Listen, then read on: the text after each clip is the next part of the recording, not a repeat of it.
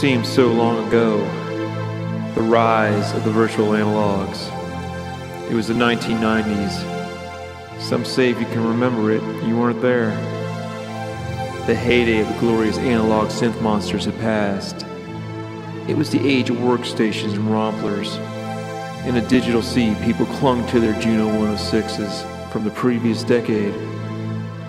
Then, right in the middle of the decade, like a spark cutting through the dark, came the Korg Prophecy, the Nord lead, soon to be followed by the Roland GP8000, the Access Virus, Yamaha AN1X, and the Novation Novas. Virtual analog had arrived with knobs and sliders, the sounds and control panels of the past, with new capabilities to explore.